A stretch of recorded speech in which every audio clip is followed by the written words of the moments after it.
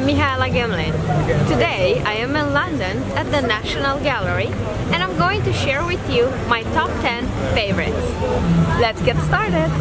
At number 10, Paolo Veronese, The Adoration of the Kings. A ray of light illuminates Christ the Child, held by Virgin Mary. In bright colors, with aristocratic elegance, the kings, the angels, Joseph, and the shepherds are in adoration.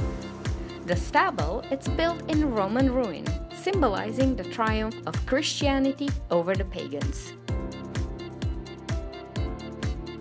At number 9, Velasquez, The Toilet of Venus.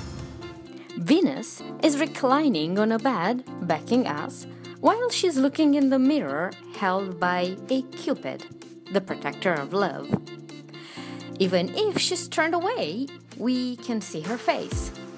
The mirror shows the reflection, suggesting that she is observing herself. The composition mainly uses shades of red, white, and gray, which are used even in Venus' skin.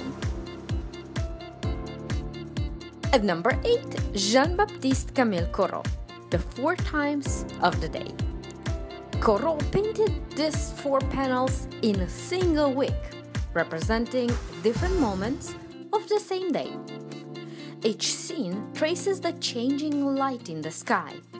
The golden glow of the morning turns into the brightness of noon, to the blue light of the evening, and finally to a starry night. At number 7, Canaletto, The Basin of San Marco, Ascension Day. This painting showed the annual festival that symbolized the marriage of Venice with the sea, which is taking place for more than 1,000 years. The Doge is leaving the palace. His golden gondola can be seen in the crowd. He will go out in the sea and throw a gold ring in the Adriatic so that Venice will continue to dominate the trade market and be prosperous. At number 6, Paul Cézanne, The Grounds of Chateau Noir. The Chateau Noir was a rambling house set on extensive grounds where the artist painted some of the finest landscape of his last years. In this dramatic view of the rocky ridge, above the house, entangled branches and foliage form a screen nearly obscuring the sky.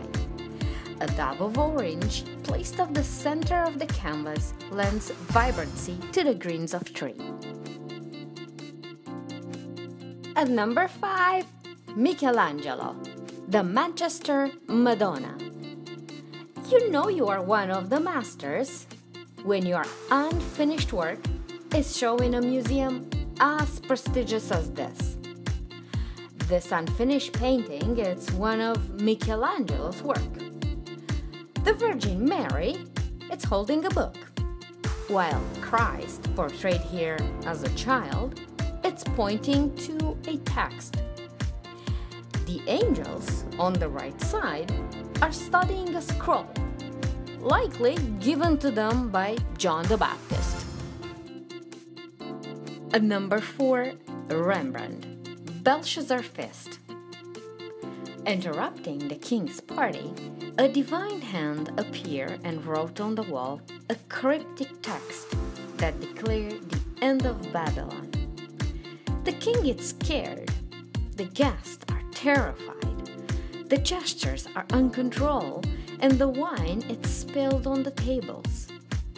History tells us that on the same night, Babylon fell to Media Persia.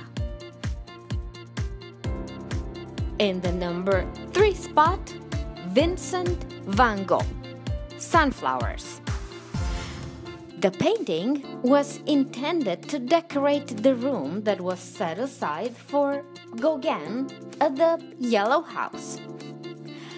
The build-up texture of the sunflowers creates dimension, from the full blooming bright to melancholic. Color yellow is associated with hope, enthusiasm, and friendship. Van Gogh suggests that the flowers are a symbol of gratitude. Coming in at number 2, Leonardo da Vinci, the Virgin of the Rocks.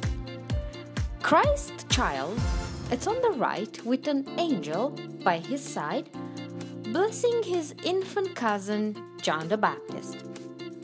John turns to Jesus, folding his hand in prayer and holding a symbolic cross. The Virgin Mary is the image of beauty surrounded by an ideal landscape. She connects the two children by holding the hand above her son in a protective gesture while touching John's shoulder. Coming in at the top spot, Claude Monet, the St-Lazare. This is one of the 12 series that Monet painted on the spot. 2 steam trains are in the station while the passengers are going down. It is a perfect portrait of what the modern industrial era meant.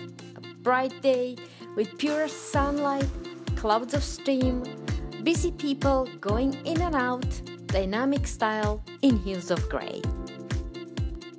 So there you have it, my top 10 paintings from the National Gallery in London. Make sure you watch my London vlogs, give this video a like and hit the subscribe button. Thanks for watching. See you next time. Bye bye.